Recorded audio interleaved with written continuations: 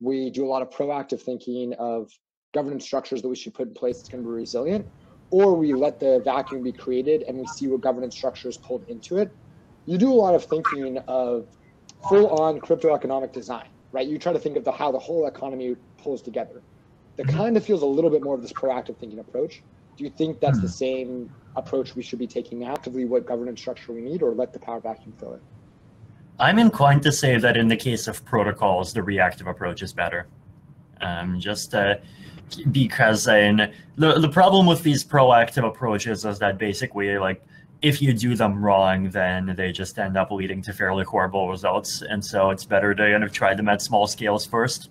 And the benefit of kind of starting from where we are today and going incrementally from there is basically that there is kind of a lot of kind of embedded local knowledge in the Ethereum ecosystem on kind of what approaches make sense, kind of what needs to be actually argued about, what doesn't, who should be involved in making decisions and so forth, can be kind of maintained instead of needing to kind of explicitly write that out from scratch, because often, like, there is a lot of good insights people have that can't be explicitly written out.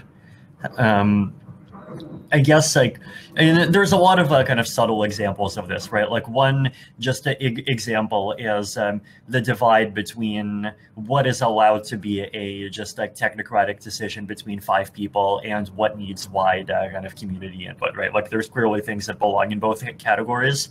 And so, like, you know, various details of, you know, like snappy compression protocols clearly belong in the first category, whereas like issuance rates belong in the second, and there's a big gray area in the middle. And like, how would something kind of as complex as that even necessarily be formalized? Whereas, you know, if you take the current approach, you can start from a position that already has most of those things, and then you look at like where the problems are and fill them in over time.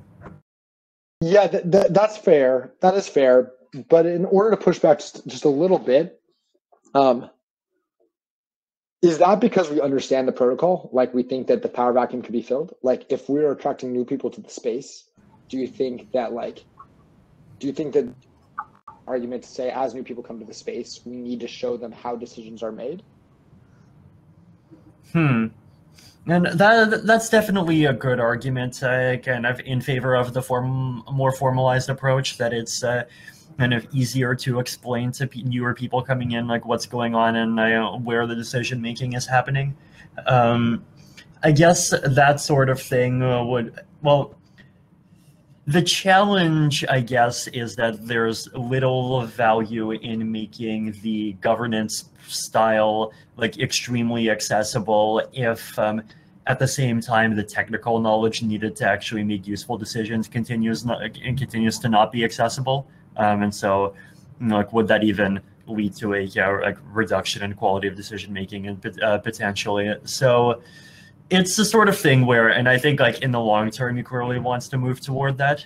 But like, how to get from here to there is definitely incrementally, and especially as you know, the Ethereum ecosystem is going to be in particular, is going to be undergoing this very rapid transition over the next couple of years as we add, you know, ETH2 and the merge and the like Litecoin support and sharding and proof of stake and all of these things. But then, you know, after that point, it would turn into a more incremental thing.